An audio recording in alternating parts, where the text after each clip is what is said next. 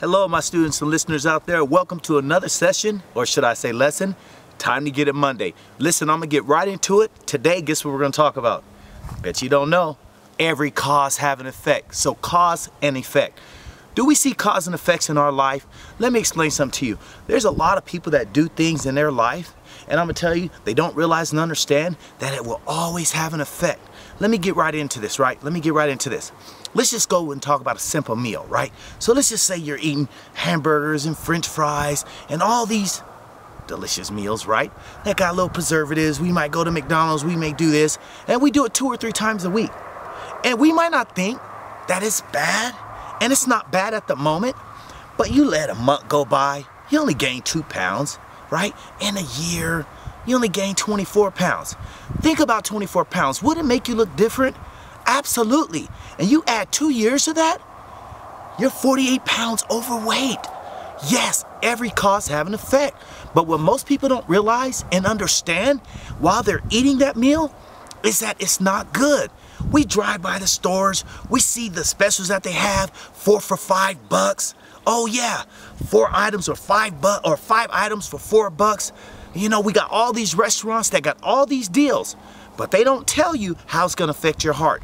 They don't tell you how it's going to affect your pant size. They don't tell you how it's going to affect your integrity, right? Your integrity to yourself, your health, the benefits. You don't get benefits for eating bad foods like that. Why did I use that as an analogy? Because it's about life. Life is about consequences. And let me explain something else to you. How about people that's going out and meeting certain people in their lives? And the people aren't very positive.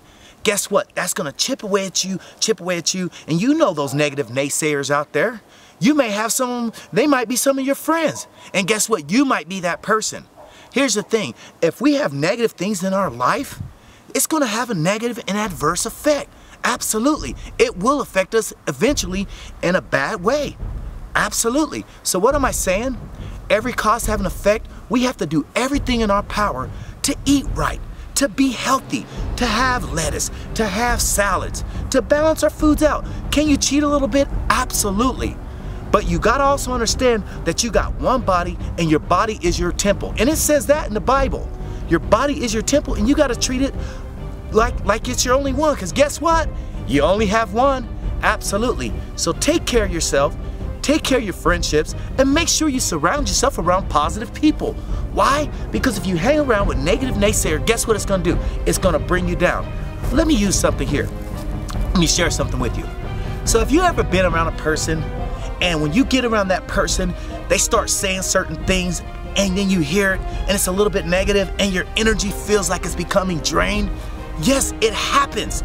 If you're not consciously aware of that, start analyzing how other people make you feel.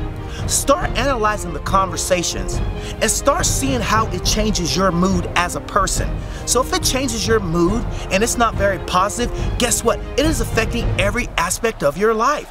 Yes, it affects the way you wake up. It affects the way you have interactions with other people. It affects the course of your day. It also affects your spirit. So you got to be careful who you surround yourself around. Got to make sure you're around positive people and positive energy. And you also have to take care of yourself. When you take care of yourself, your mind, your body, your soul, there's nothing that you cannot accomplish in this world. I'm your guy, John Neal Jr. Thank you for tuning into this lovely lesson, and please come back to the next one. And remember, stay positive and feed your mind and your body with healthy thoughts and healthy food.